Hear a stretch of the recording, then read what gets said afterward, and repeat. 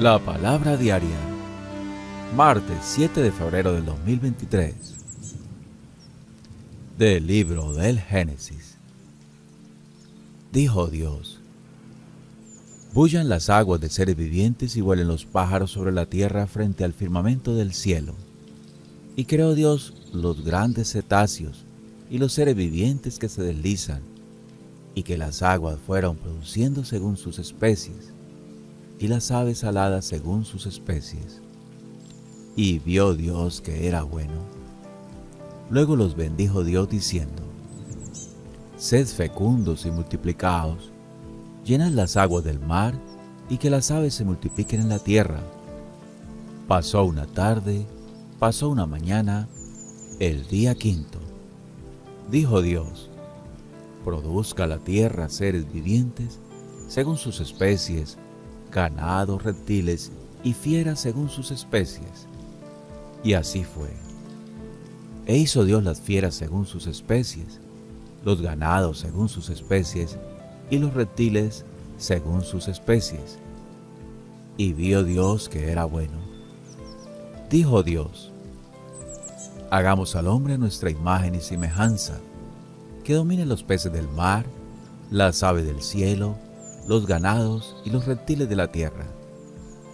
Y creó Dios al hombre a su imagen, a imagen de Dios lo creó, varón y mujer los creó.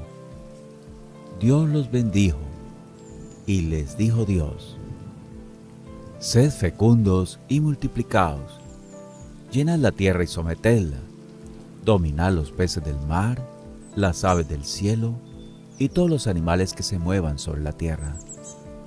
Y dijo Dios: mirad, os entrego todas las hierbas que engendran semilla sobre la superficie de la tierra, y todos los árboles frutales que engendran semilla os servirán de alimento. Y la hierba verde servirá de alimento a todas las fieras de la tierra, a todas las aves del cielo, a todos los reptiles de la tierra, y a todo ser que respira. Y así fue.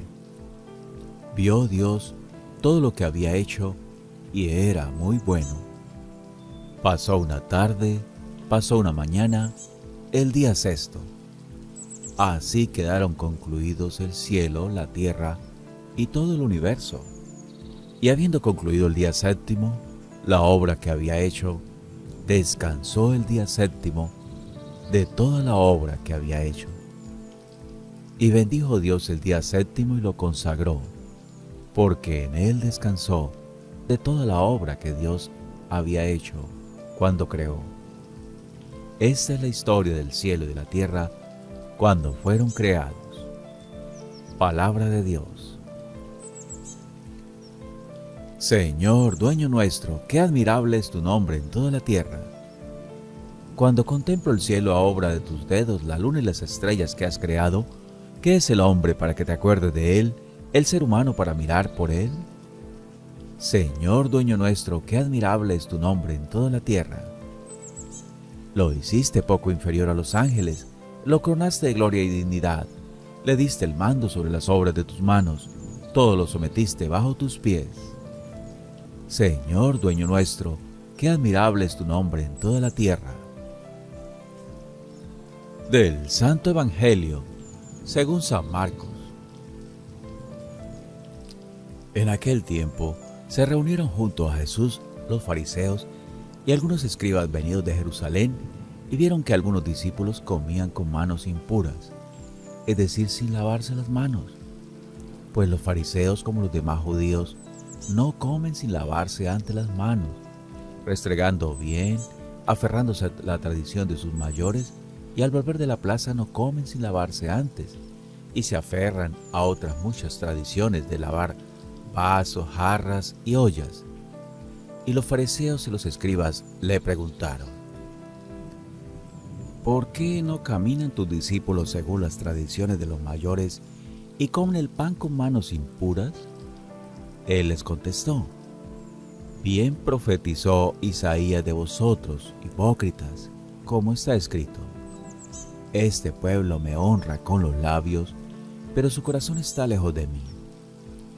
El culto que me dan está vacío, porque la doctrina que enseñan son preceptos humanos.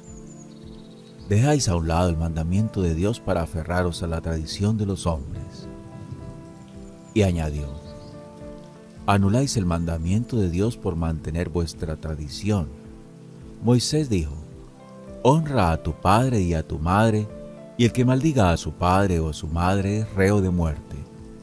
Pero vosotros decís, si uno le dice al padre o a la madre, los bienes con que podría ayudarte son corbán, es decir, ofrenda sagrada, ya no le permitís hacer nada por su padre o por su madre, invalidando la palabra de Dios con esa tradición que os transmitís, y hacéis otras muchas cosas semejantes.